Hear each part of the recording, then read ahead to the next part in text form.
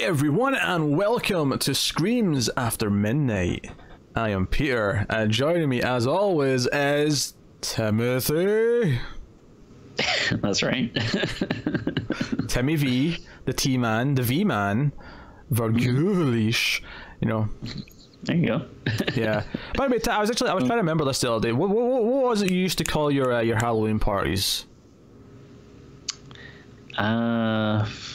There's something to do with your last name. You did like a Vergulish pun. Well, I don't know. For Halloween, I don't know if that's something I did. I haven't done it in a while. Maybe it wasn't Halloween, but you definitely did some sort of horror theme thing. During the summer, I always do Jaws Giving. Yes. That's a holiday I made up where we celebrate Jaws and we watch the Jaws movies and other shark-related movies. I don't know. I might have done something for Halloween, but I don't remember. It's probably been a while now. You totally did a few years ago, and I kind of it was bugging me. Oh well, it doesn't matter. So even you don't even know. But yeah, so we're a horror movie podcast, and we talk about horror movies every week. Coming up on this week's show, we've got The Intruder, which is another 2019 release, which we missed in theaters. And we're going back to it now, and we're going to talk about that. We'll start spoiler free. We'll give you a warning in the middle before we go into spoilers. The Intruder is a film where a young couple, Scott.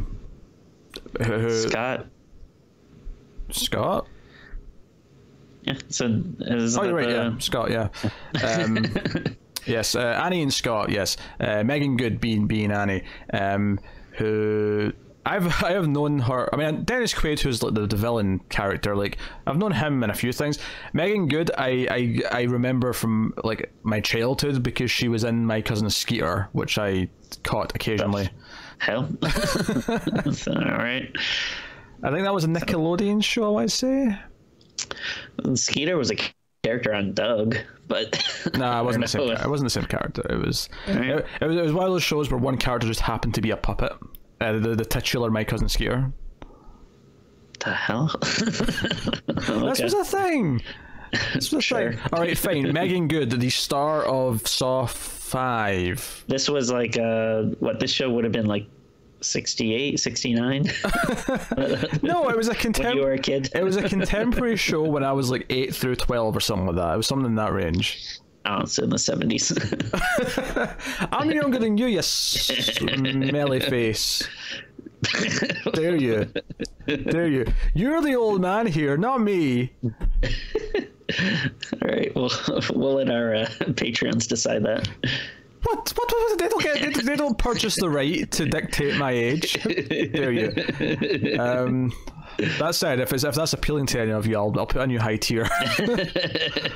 I'll let you. I learned this week that there was a guy who sold off his life for like shares, like to shareholders. Really? Yeah, he sold out. He sold 200,000 shares of his body for $1 a piece. And I'm not sure how it worked after that. Like if they had to like get together and decide like what he would do with his life or vote on what he was doing. But this was a thing. They're making a TV show about it, which is why I heard about it. But it was amusing to me. All right. I'm not quite ready to do that, but I'll do embarrassing shit for money. Sure, why not? I've seen people that I forget the exact website, but there was a website where people can go to buy and sell souls. Like oh dear.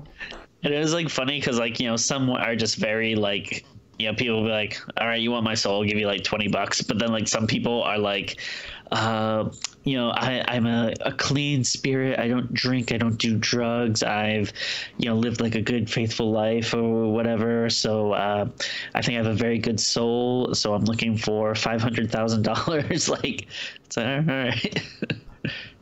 Okay, all right. I don't know where to go with that. You've dumbfounded me, Tim.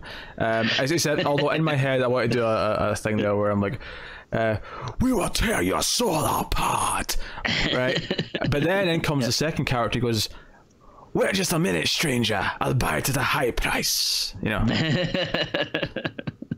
That was hard to do because that wasn't one of his. Like, I feel like I can do a decent impression of the merchant from Resident Evil 4, but try to do a new sentence that I've never heard him say. That came out sounding a little bit weird. What are you buying, stranger? Ha ha ha! Thank you. Anyway, so yes, the Intruder. So this young couple, Meagan Good and Michael Ealy, play these two characters, Annie and Scott, who go, they're in the city, but they want to, he's just got a promotion or whatever, they're celebrating, and they want to move out to a big house so they can raise a family, and they go out, and Dennis Quaid, his character Charlie Peck, he owns this house, and it's it's out in the country, a lot of forest behind the house, and he's kind of a weirdo. He's out hunting deer right after they're admiring the deer. Bambi's mum gets it in the head, but she probably had it coming, so I mean it's fine. With the that introduction scene to Dennis Quaid's character was hysterical. I thought it's pretty funny. There was a weird edit in the scene, I thought, as well, where when you hear the gunshot, it cuts to their reaction, but it kind of misses the start of the reaction, so it feels really awkward. It feels like we jump in like when they're already like mid-reaction, and the timing feels off. It's weird. It's very, very strange. And he comes and is like, whoa, I mean you no harm, I'm just hunting deer. There's a bounty on the deer because they keep ruining lawns and stuff. How about I show you the house? So he shows them around the house. They buy the house because Meagan Good really wants it, and they're like, okay, great, we've got this house now, but the premise of the film is that this Charlie Peck keeps showing up at the house, even though he doesn't live there anymore. He shows up to mow the lawn. He shows up there to show them where the Christmas decorations are. He shows up and just offers help constantly, even though he says he was moving to Florida. So this is just kind of the movie. And of course, he keeps turning up. It gets a bit more tense, and like, what's his intentions? The husband's a bit more creeped out by him. And from there it goes, and I'll leave it there, and we'll get into the rest plot-wise and spoilers. What I will say is that I wanted to joke about this being kind of a remake of another movie. I can't know until spoilers, not because it spoils the movie that I want to reference, but because it spoils this movie. Because the other movie that I want to reference, it's not a spoiler because it's like in the title and it's like just the premise of the movie. In this movie, it's a twist. Yeah. So I'm going to keep it to myself until spoilers. But I just want to make it very clear that this movie is kind of a remake. Not really. It's one of those things where the premise is just so similar that whatever. Yeah. I don't believe they were knocking off this Gary Busey classic when. when they were making this, but the parallels are there. That's all I'm saying. So yeah, we have this set up, and I guess I'll just ask the questions since I've laid down the premise. I've laid it down like well laid pipe, right? Right, well laid pipe. It's been laid. Tim. Yeah. How do you feel about not 1989's Intruder starring the Raimis and the Bruce Ramy Campbell, because we like that movie a lot. I enjoy Intruder quite a bit. That was a good slasher movie. Yeah. How do you feel about 2019's The Intruder? So it's definitely not a good movie by any stretch of the imagination. I think, and we have seen you stretch that imagination in the past. So I mean, what's going to really make or break the movie is just how crazy Dennis Quaid can get in it, and he does get pretty crazy. I still felt like though it was a little boring. Like there's definitely some out there Dennis Quaid scenes that are that made me laugh, that I enjoyed, but then there's a lot of stuff kind of in between that is just boring and stupid, like couple drama and like unnecessary sex scenes and stuff that I didn't like. And then there was a pretty simple premise early on that I thought was Dennis Quaid's like motivation, and then it kind of changes maybe like 2/3 of the way through, and I really don't like the kind of change they have in his character. See, the weird thing is I don't even know if it's the same thing I'm thinking of, because for me there was like a motivation they bring in pretty late that made me laugh, because it was actually far more simple and weird than anything else that was supposed to be a motivation beforehand. But we'll get to it in spoilers, but like there was definitely kind of like a change in what I thought was going on that I was like, oh, I don't like that. But it's I don't know, there's like enough craziness in there where there was some like mild entertainment, but it wasn't as throughout the whole movie as I'd hoped. So I wouldn't really say I definitely didn't like it, but there were like a few funny moments here and there that at least made it, not like totally, agonizing to watch. Yeah, I think for me, like, because we're recording this in the same day we did Curse of La Llorona, and I know that went up last week when this goes up, so I can reference that. I like this more than that. Yeah, I'll say that much. Sure. Sure. But I tend to concur with some thoughts. Is that Dennis Quaid doesn't get crazy often enough for it to be funny, often enough, but. There's one or two scenes where he gets delightfully crazy, and it's kind of like, okay, he's overacting, and it's kind of funny.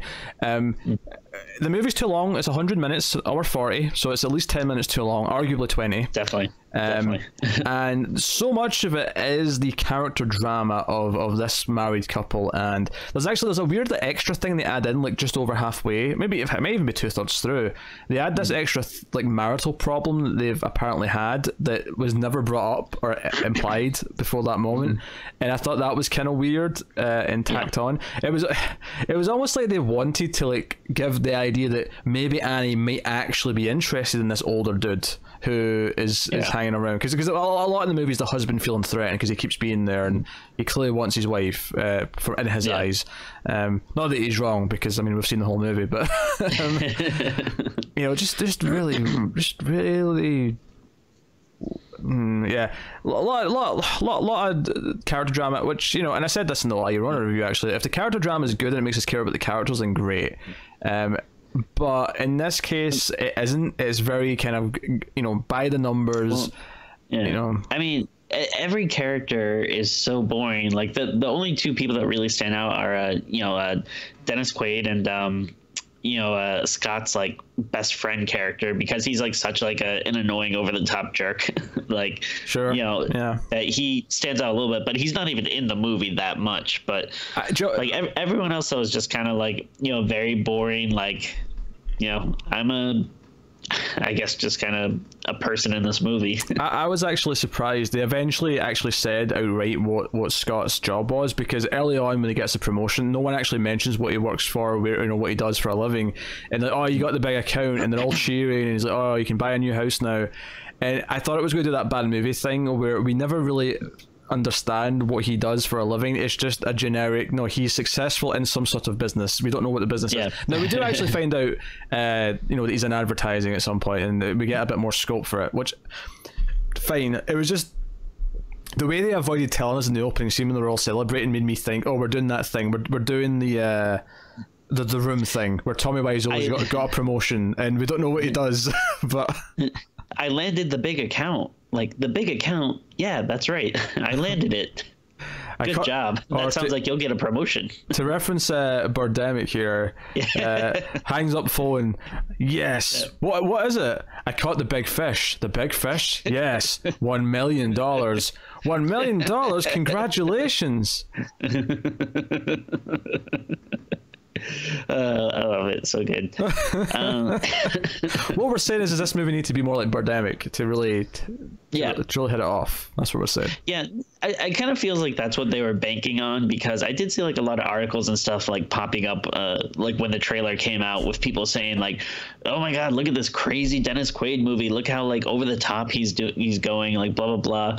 And so I feel like maybe that's what they were kind of, once they realized we don't really have that good of a movie, like, but maybe we can sell it as this like crazy over the top bad movie, but it doesn't get to that point enough. Like there's definitely like moments here and there where you see how it could be a fun bad movie, and most of it is hinging on Dennis Quaid's performance. He does these like really good like smiles and like kind of like head tilts, which are funny, but it's not, unfortunately it's not enough to kind of sustain the movie. Yeah. Now, little glimmers of hope. It's not an offensively bad movie. It's just like kind of, sure. You know, like it feels like a Lifetime movie or something. a little bit. You know, there's no surprises really. Everything you think is going to happen probably happens, and so on. And you know, the actors are fine. You know, like, you know, it's not bad performances necessarily.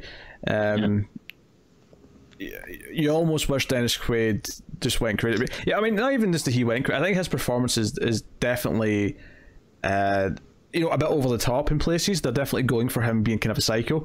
But at the same time, like, I really wish it was written to really take more use of that. Like you said, they probably just realized they could try and sell it as that after the fact, where I wish they went, no, this is the movie we're making. We're going to get crazy Dennis Quaid. He's going to say and do things that are like really uncomfortable and bizarre and weird, and you know, bursts of violence. In fact, one of the very few bursts of violence in the movie that you see from actually isn't real. It's just him imagining that he's doing it.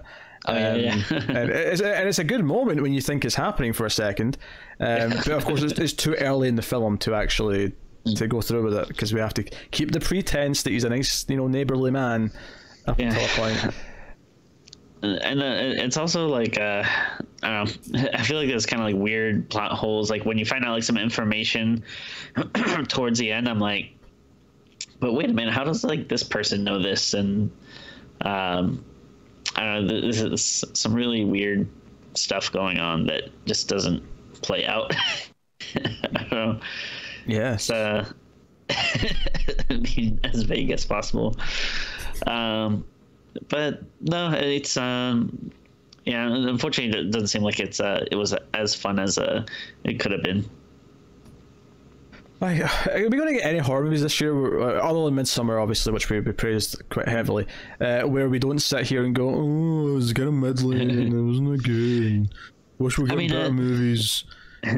Well, I do think there's been some highlights this year. Like obviously Midsummer. I think, you know, we disagreed like a little bit, but I really do like Us. I think Us was really good. I mean, Us is a pretty good movie. Like my mild reservations about a couple of plot details are it's head and shoulders above most of the things we've watched this year.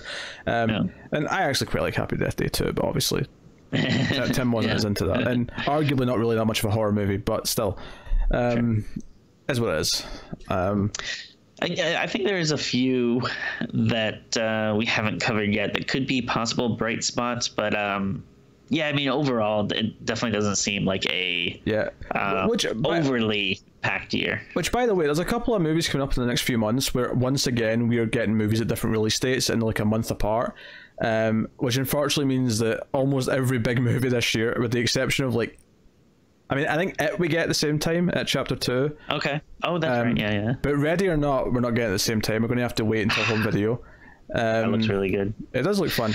And then the other one's Scary Stories to Tell in the Dark. We've got like 2 or 3 weeks between those. Bummer. So, yeah, again, home video. So hopefully we can get to them by the end of the year so we can... Yeah, and the thing that sucks is, like, I don't know, I feel like everything leaves the theaters so quickly, especially, like, when you have, like, you know, I really wanted to go see Crawl, but it's just, you know, one of those situations where, like, you know, I missed it the first week, but I'll try to catch it the next weekend, and it was like, you know, I missed it the second weekend, but then after that, it was just like not even playing anymore. Like, yeah, I find it with horror movies, especially. I find you get 1 week of decent showings, and then you'll get 1 week after that where it'll have like one late nighttime show in a day, and then that'll be it. It'll be gone after 2 weeks. That is, with the exception of the biggest, like It Chapter 2 might last around a bit longer because it made such, you know, the first one made so much money, but most horror movies tend to go very quickly, unfortunately. Yeah. It sucks. Luckily, the VOD window is getting smaller and smaller as time goes on, so it doesn't take too long. Hopefully nothing comes out after like October that we want to get in by the end of the year, because it'll be pushed to January. But yeah, so I guess we'll get a spoiler warning. Let's talk about The Intruder. You know, full spoilers. like, I guess we talk about some highlights. We talk about Dennis Quaid's character more than anything because he's the most interesting part of the movie. I thought it was weird how, like, so early on he keeps showing up and it's like he's not willing to leave the house. He still has ownership of it or whatever. He still feels like it's his. But obviously it very quickly becomes, no, he's got feelings. He's got an obsession over Annie, over Meagan Good's character. And it's going down that path. And I'm like, you know, whatever, fine. And there's hints later on that maybe his wife didn't die of natural causes, maybe he killed her, whatever, blah blah blah. The thing about the movie though that really weirded me out, or not weirded me out, but like struck me as very odd, is at the end of the film when he's went full on like attack her and he's like grabbing her and pinning her down and whatever, he does say he actually says things where it becomes clear that it is the house. Like he starts talking about how, no, like, this is my house. I can't let anyone ruin it. I will make sure, because the scene that really told this to me is when what's his face, Scott, he finds out who his daughter is and where his daughter is, and he phones the daughter, and the daughter says, and I was expecting the daughter to say, no, he's crazy, he gets obsessive about women or whatever. No, she says, no, he loves that house, and anything that comes in between him and that house is in danger. And I'm like, wait, so it's literally the house is the motivation for everything he's doing. Like, and even the way he was with his wife, that his wife get in the way, so he shot her in the mouth with a shotgun. So yeah, I mean, this is what was kind of driving me crazy, because I do like the idea of him being obsessed with the house, and like I think they should have like showcased it more. Like the first scene where they have him just mowing the lawn, like, you know, that's kind of weird, but you know, I think, you know, you can still kind of see it, like, okay, fine, whatever. But then, like, I feel like they kind of should have escalated it from there. Like, then maybe show him actually inside the house, maybe doing some type of cleaning, or, you know, like replacing maybe like a painting they put up or something with something else. Like, I mean, we know he sneaks in at one point and turns the TV off. That's one thing. Actually, at one point, once the husband's starting to feel like he's hanging around too much, he puts in a security system. He gets a security company to come out and put in security cameras, which, by the way, never is brought up again or is relevant to anything else in the film ever. Doesn't matter. Like, there's never a single shot of like footage from a security camera or them being aware of someone or something happening outside because of security camera. It's never a factor. So, like at first, you're thinking that. It's so strange, because I do like that idea of him more just wanting to help around the house and, like, you know, stop anyone from, you know, making changes to it. But then, like you said, at one point it kind of flips and it seems like all he really cares about is Annie. And that's when I like really like lost interest. I was like, I don't want him to be like creepy trying to, you know, get this girl. And as they actually do like some really like gross like shots where it's just like him and he just hears like breathing and he's like staring, and then you know, towards the end you know, he starts to get like a little rapey and stuff. Like that stuff I really didn't like. I wish it would have been just like strictly the house. Yeah, it kind of flips back to the house. I will say though that they go full crazy rapist though when he starts just licking her. Like he's licking her like chest and her chin when she's passed out. That was like, that scene, because that was probably the craziest he got. The look in his face as he was licking her was proper so crazy Dennis Quaid. So the big twist is that there's like a linen closet in the hall, which actually has a secret door behind it, which leads to a basement area which he didn't know about, where he's been staying. So the twist is that he has literally been living in the house the entire time. Yeah. So I was referring to earlier, of course, the Gary Busey classic Hider in the House, where he hides in a family's attic and pretends to be this nice neighbor who keeps coming around to help, and he has a thing for the wife, and he's trying to woo her and steal her from her husband. That is the plot of this movie. It is Dennis Quaid trying to woo and steal Meagan Good, and he's secretly living in the house. The only difference is that we don't know he's living in the house until the last act. It's a reveal. Which, by the way, I thought it was weird how like, she finds this, she goes down, she sees the bed, and she's sort of creeping around, and she sort of like realizes that it exits out of the garden shed, and she's sort of poking her head out, and she sees Dennis Quaid like, you know, fixing his hair in the car, I thought it was weird how he just notices her and it immediately begins a chase. I thought, why not play with this a little bit? Why not play with the idea that she knows this is here and try and have her like just convince him to leave, pretending that everything's okay, but not like this, you know? There's also a really weird reaction when he first notices her, because he says like no, but like I don't know, it almost sounds like demonic or something the way he says it. I don't know if they like did an effect on his voice or if he just like said it in a really weird way, but like I rewound it like 2 or 3 times to double check, and I was like, it sounds very strange when he first knows her. Very odd, very, very, very odd. Yeah, so I thought that was strange. Like I said, security cameras never become a factor. Like, it's weird. It feels like they're setting up a plot beat that'll be really important later on, and it just never comes up. And yeah, he chases her, knocks her out, and they have a bit of a struggle, and you know.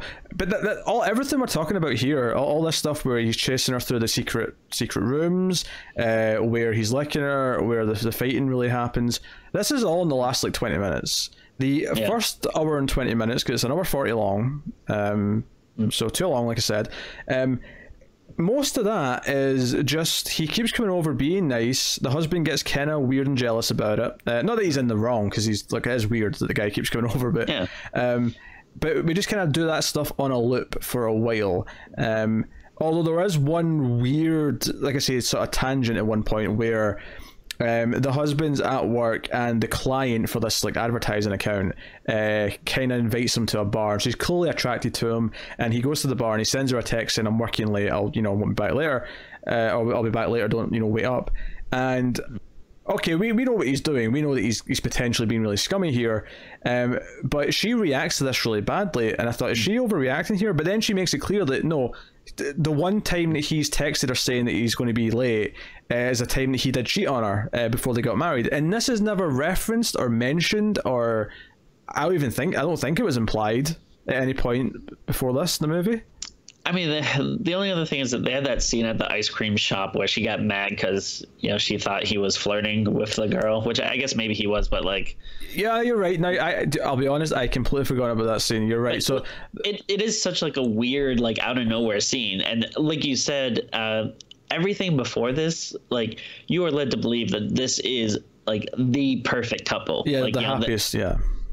So like there's no seed, so when it just comes up, it's just kind of like, oh, I guess this is an issue. Okay, so my complaint then isn't about this point in the movie, it's about the ice cream scene, because it's the same complaint, is that before that there's no hint that there's anything going on or that they've got a problem.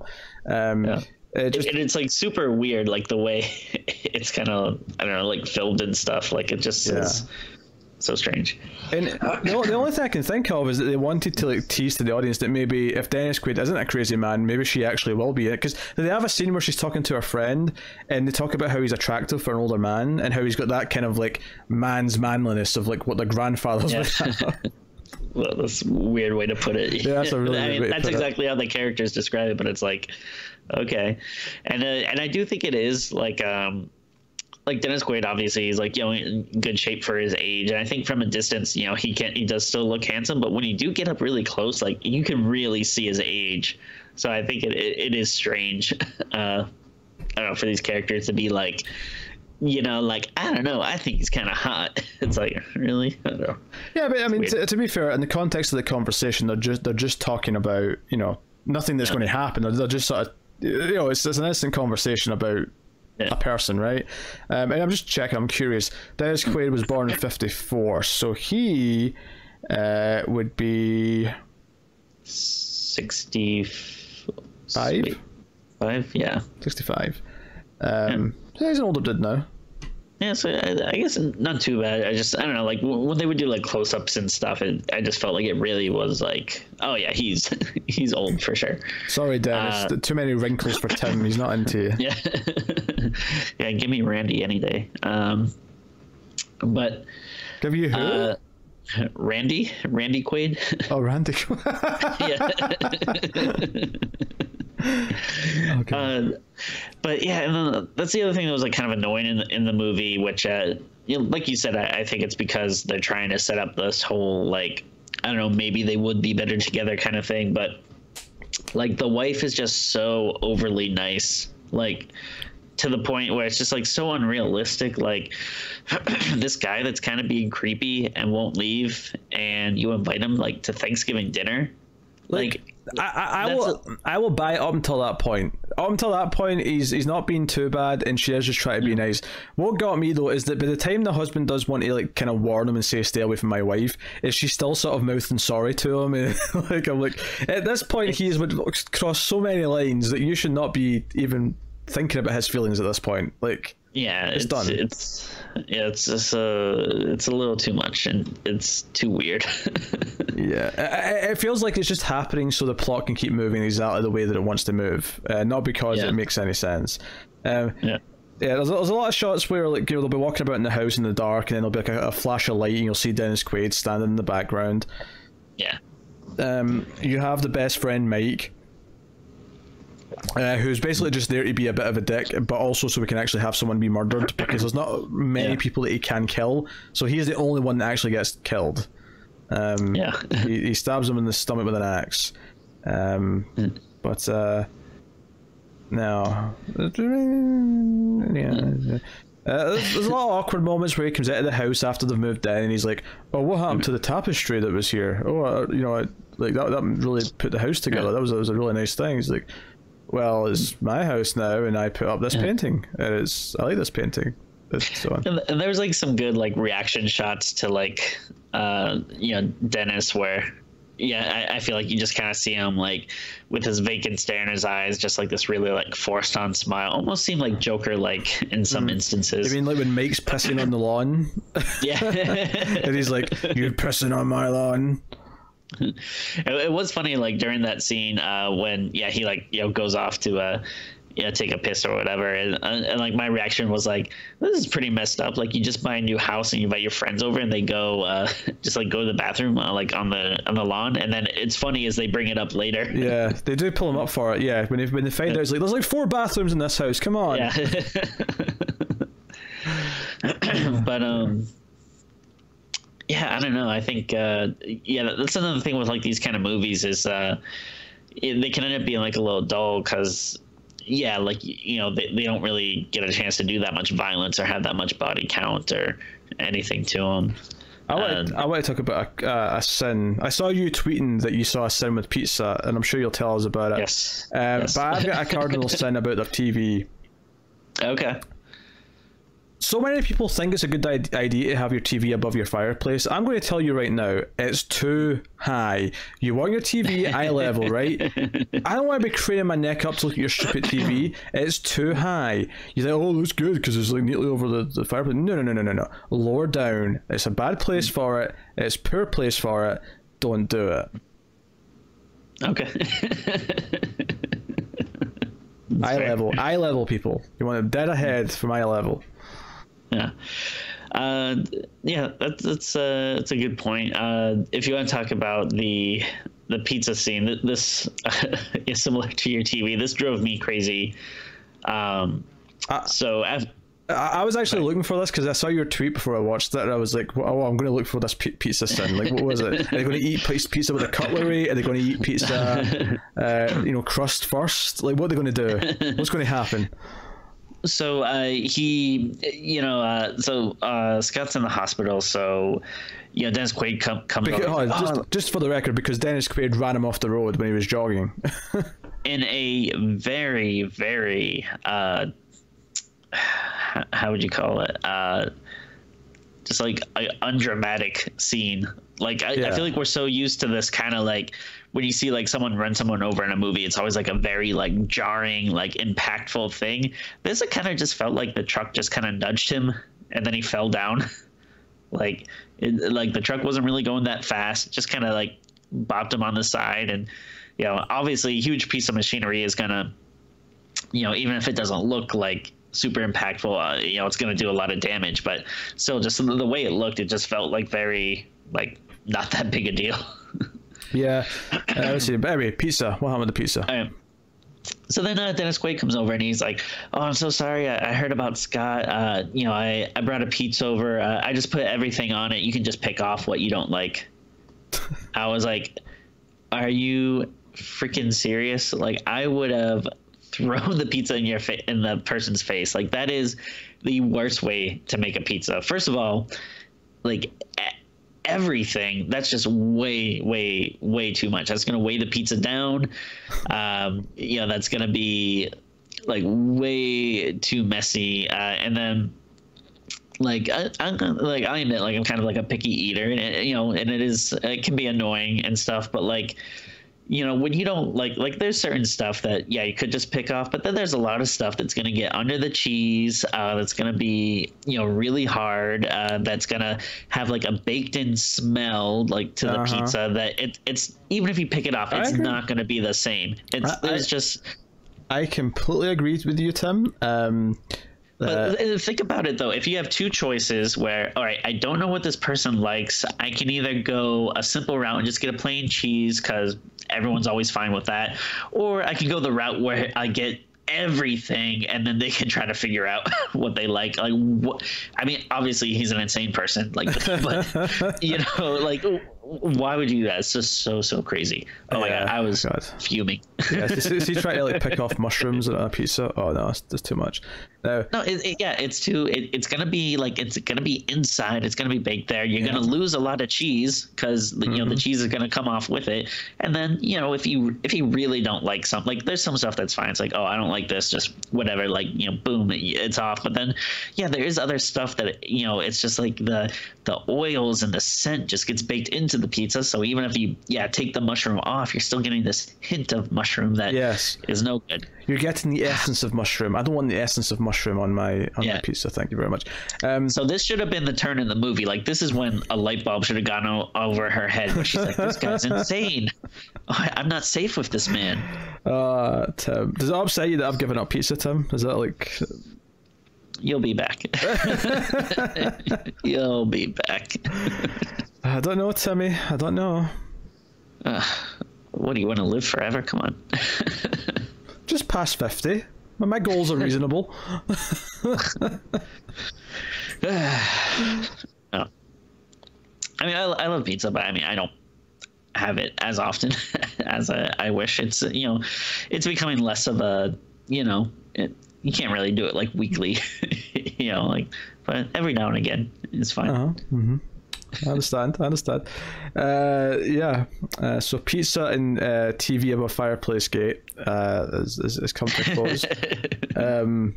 So good to know. And we're talking about stupid stuff like this because the movie's not that interesting to talk about. Like, that's the thing, is it should be crazier. Like, when you watch the trailer and you look at Dennis Quaid's performance, you think, oh, this is like a nutso movie. But the sad thing is, it's just, there's a lot of stuff like this that's just not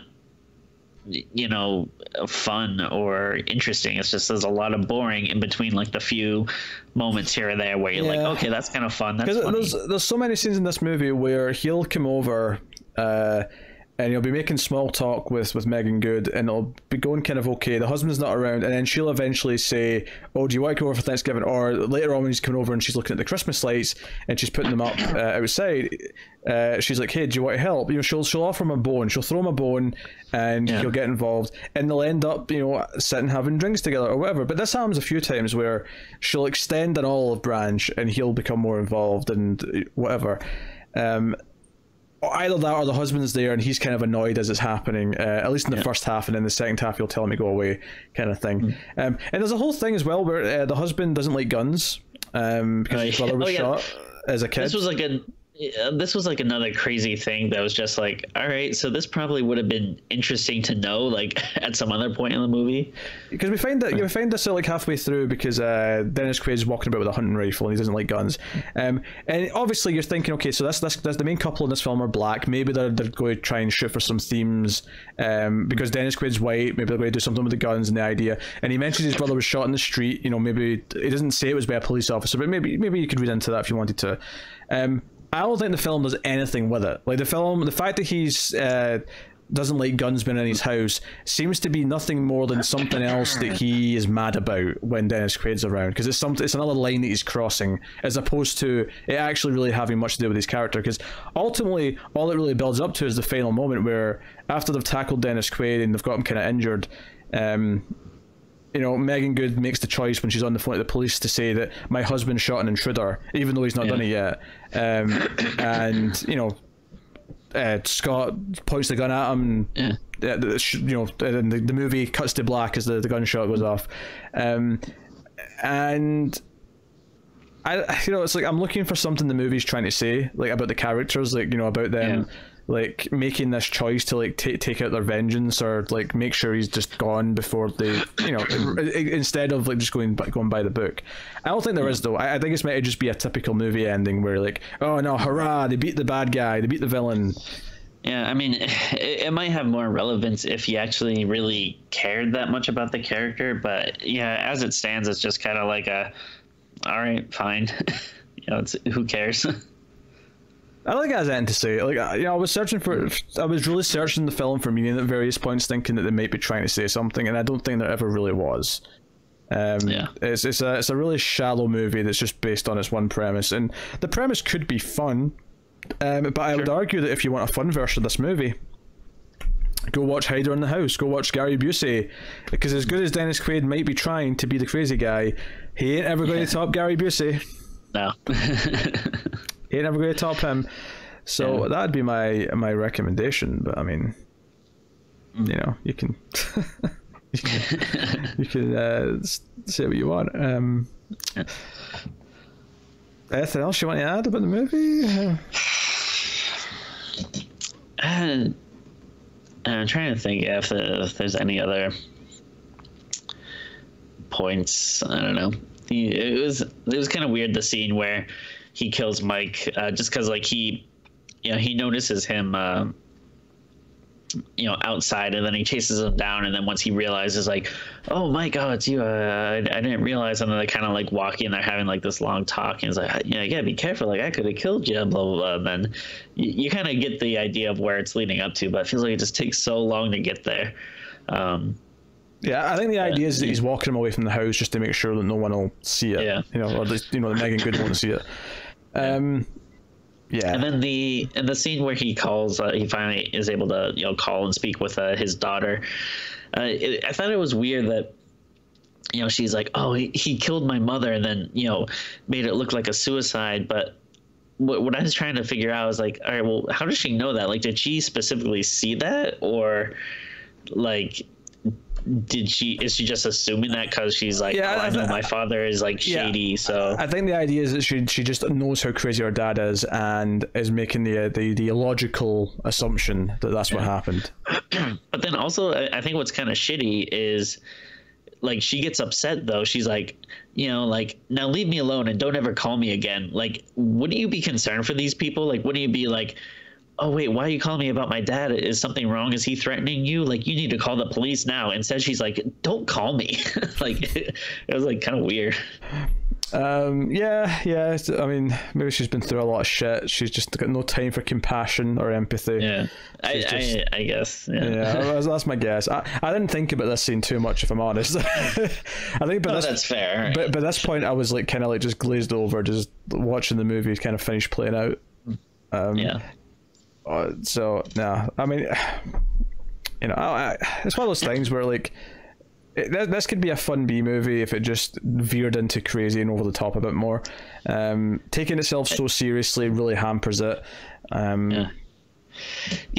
think the two big things is you need to focus on the crazy a little bit more and shorten it up. Like if it was a 85-90 minute movie that was a little faster paced and got a little crazier, then it would have been a total fun B movie. As it is, it's kind of just a boring, mediocre movie with a few glimpses here or there of some fun. But I think part of the problem as well is that like Meagan Good and the husband, they can't see him being outright crazy until the movie's ready for them to know about that. So we only really get to see him be full on crazy when there's someone else around that isn't going to, like, someone separate, like Mike, who he's the one who gets killed before she knows what's happening with him. So because of that, you have a lot of scenes where okay, he looks kind of crazy in the eye and he's doing these little smiles, but he can't actually act out in any way until quite far on into the movie. So it means that if the actual direction and characters aren't interesting enough to hold your attention, you've got quite a long stretch of the movie before things get interesting. Exactly.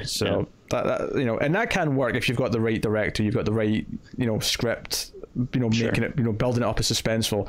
This movie is not that though. Not the worst thing ever. It wasn't like painful to watch. I mean, I'll say that. Like, I mean, yeah, especially, you know, like you mentioned earlier, we kind of watched it like not, or I mean, at least for me, like I didn't watch it like back to back with La Llorona, but you know, it was like pretty close, you know, within like the same kind of 1 or 2 day span. And compared to that, I definitely had more fun with that.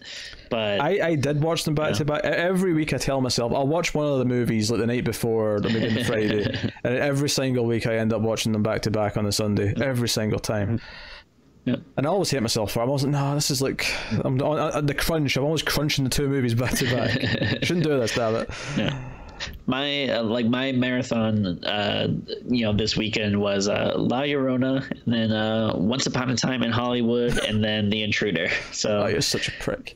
Guess which one I enjoyed the most. Oh, I don't get that for 3 weeks. Oh, I hate you so much. Oh, really? Yeah. You know what's funny is I literally watched it in Hollywood, and at one point they like cut to a shot of the theater I'm watching it in, which is kind of like surreal. That's like Godzilla. The original 1954 Godzilla premiered in a building that in the movie you see getting destroyed by Godzilla. Oh, really? Which they actually did again in the 1998 American one because it premiered in Madison Square Garden. And if you remember that movie, the entire final act took place in Madison Square Garden. And did you see the news that they're releasing all the Showa era? Shoujo? Yeah, and Criterion. Spine number 1000, baby. Yeah. Kind of interested. I kind of like to see that because I haven't seen that many Godzilla movies, but I've actually read more Godzilla comics than I've seen movies. But I really like the comics. I have seen all but the last 2 movies in that box set, so I can tell you that the original's a classic, it's a masterpiece. There's like 3 or 4 really good sequels in there. There's a few middling ones that are kind of fun in places but not that great, and then there's a few that are really bad, and then there's like the one that's an outright clip show. Can you imagine going to pay for a movie and there's a clip show of previous movies? That'd be insane. But yeah, one of them is a clip show. So technically, I'd call it 14 movies and a rip-off. But I'll be tempted to check it out, but probably going to depend on what the price is. Well, worth mentioning that in November you get the sale at Barnes & Noble for Criterions. It's true. Yeah. So that's right after it comes out because it comes out at the end of October. So I'd recommend keeping an eye out for the deals in November. So I guess we're done with The Intruder. I guess I don't have much else to add on the movie. So of course you can let us know what you thought of the movie in the comments and like and subscribe. All that give it a score, right? It's a good point. The outro, the start of the plugging, intruded upon the review itself. I apologize. Tim, what are you giving The Intruder? I'm going to give it a 3.5. Like you said, it's not the worst thing ever, but there really isn't much to it. There's a few, Des Quaid's performance is, good, and there's some fun to it. And there's like a few scenes here or there where I was laughing, but unfortunately they're not kind of played up enough to, bump it up to like, oh man, this is like a really bad but fun watch. So yeah, 3.5, unfortunately. Yeah, I'm going to agree with that score, actually. I think 3.5 is exactly right. Could have been maybe tempted to go to a 4, but I just, not enough. Yeah, I was thinking about that a little bit, but I think maybe if it was like a little shorter, it wasn't as boring during parts, I could easily see it be as a 4, maybe even a 4.5, but as it is, yeah. Not that swinging for the fences, but that's a score. Patreon.com/MailFuzzTV is a big way that you can support us. Obviously you can like and subscribe and you can do all those things and they do help. You can rate the podcast on your Apple Podcasts or whatever podcast app you use, but the main way that you can support us is financially, and that is at patreon.com/MailFuzzTV, where you can support us for as little as $1 per month, and for that $1 per month you get access to an exclusive episode every month. There's 5 of them in the bank so far that you can check out on Patreon. You get a new one every month. We have done things such as Ice Cream Man, Blood Diner, The Invisible Maniac, Demon Wind, bunch of sort of wacky movies that are fun to talk about. So you can do that for $1. There's higher tiers, of course. At the $5 tier, you get to vote in a movie every month, and you get to put movies into the crypt.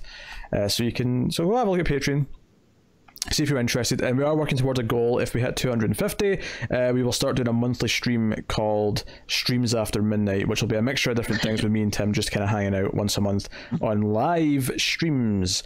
So if you want that, go and support us on Patreon and make it a reality. Otherwise, you can actually send in questions to the show now via email. You can do that in mftvquestions@gmail.com. You can send us bigger questions there. You can also send us questions, of course, on the Twitter, which is @ScreamsMidnight. And you can follow that anyway, just for random nonsense from me and Tim, as we tend to do.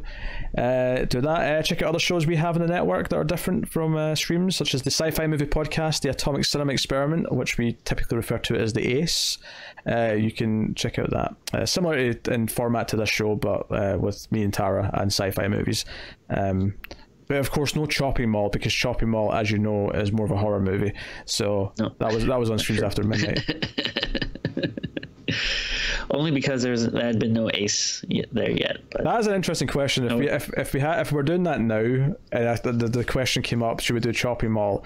I wonder if Tim would be like, no, that is a episode of the Ace. That is not Streams After Midnight. I refuse to accept that. Honestly, it's just gonna come down to if I want to do the movie or not. I'll fight for it, but I'll tell you. I will tell you what movie you're doing, Tim, and you will like it. But yeah, so that has been what did we do? The Intruder. that has been the Intruder episode of Screams After Midnight. So thank you once again for watching or listening. We'll be back next time with something scary. We record these episodes in advance and in order, so I have no idea what's next. So I can't tell you, and I can't tease it or whatever, but just know that we are building up episodes to the Octoberthon 2019, and it'll be the biggest Octoberthon yet, with the most episodes ever. More bonus episodes for Patreon, more episodes for everyone, more episodes, more votes, more everything. Octoberthon's coming. It's true. In like 3 months. So that is us. Thank you once again for watching or listening. We always appreciate it. Keep watching the scary movies, guys, and we will see you next time.